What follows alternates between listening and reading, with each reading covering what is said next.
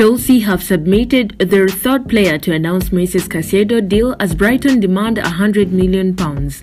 Chelsea have as many as 3 players that could be used in a potential swap deal to persuade Brighton to lower their reported £100 million asking price for star man Moises Caicedo. Both Levi Colwill and Billy Gilmour spent the season on loan with the Seagulls, and the South Coast side hold an interest in bringing the young defender back. Roberto De Zerbi's outfit have already lodged a £30 million bid for Colwill and are said to be mulling over an improved £40 million offer. Brighton have 2 other Chelsea players on their transfer wish list in Amadou Broja and Conor Gallagher. The Albion has been out of action since December after rupturing his injury and could leave Stamford Bridge either on loan or on a permanent basis, with Chelsea closing in on a move for Villarreal forward Nicholas Jackson.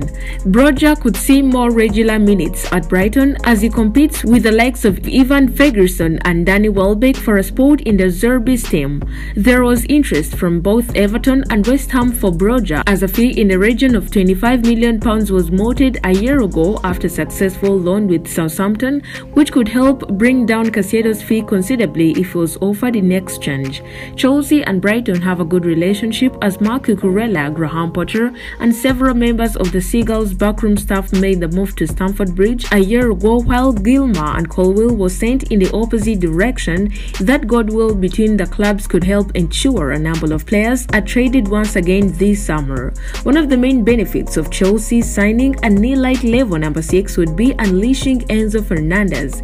The World Cup winner barely put a foot wrong after his blockbuster move from Benfica, but it was evident that he was playing within himself in an attacking sense, conscious that he was also having to do the job of a defensive midfielder given Kante's absence and the deficiencies of some of his midfield teammates. Caicedo also falls well within Chelsea's strategy of targeting players aged 25 or under. Alongside Enzo, they will feel they have a midfield and indeed a squad so capable of competing for years to come.